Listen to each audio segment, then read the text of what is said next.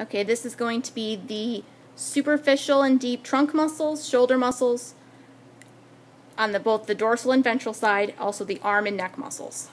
So, starting with the trunk muscles on the superficial deep side, on the dorsal side of the rabbit, you've got your latissimus dorsi, right there.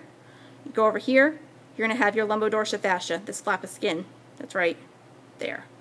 Inside of that flap of skin is going to be where your multifidus is. The longissimus dorsi, it's going to be this portion right through here. Then we're going to move up to the top here.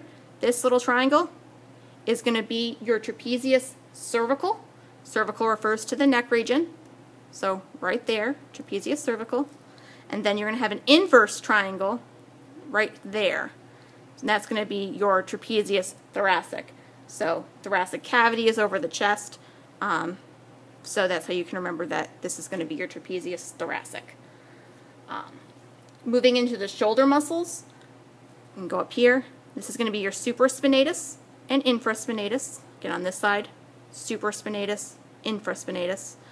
Superior versus inferior, that's how you can tell them apart. We go into the arm muscle down here. I'm going to flip it over. And looking in here, you can see this fanning right here under the arm, right there. That's going to be your serratus ventralis, and then the teres major is that portion that's right under there. So again, serratus ventralis is the fan, and then the muscle that's underneath that's right here is going to be your teres major. Now we're going to do the trunk muscles for the superficial and deep on the ventral side. I'm going to have a dorsal side for a second just to show you a couple things. I'm going to start with the obliques.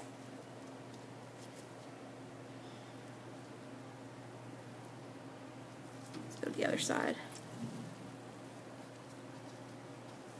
Okay, so right here, this is going to be your external oblique. It's on the outside. This is going to be your internal oblique. That's how you can tell them apart. Then we're going to move into the rectus abdominis, which is going to be the area that's right over here on the rabbit. Right over the abdominal cavity, kind of close to the rectum. That's how our rectum's going to be close to this area. In the internal structure, the abdomen is this structure, so that's how you can tell that it's kind of between the two. Rectus abdominis.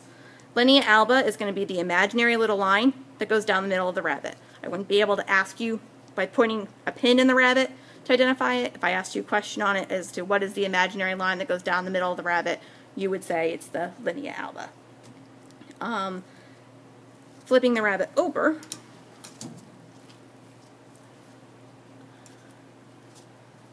this flap of skin that's on top of the chest cavity is going to be your pectoralis superficialis.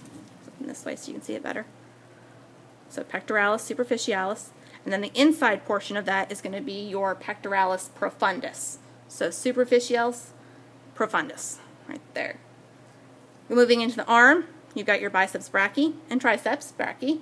You do need to specify the brachii part at the end, not just triceps or biceps. And then we're going to move into the neck. So we've got the masseters, which are the big nodules that are going to be on each side of the neck, so right there and right there. So those are going to be the masseters. The digastricus is going to be the portion of the neck that's up here. There's going to be two, one there and one there. So those are your digastricus. The sternocephalicus is going to be the portion that's right down here on the neck muscle. The sternohyoidus and the mylohyoidus. So we've got the digastricus, the mylohyoidus, the sternohyoidus, and the sternocephalicus down here. And that's going to conclude the muscle section.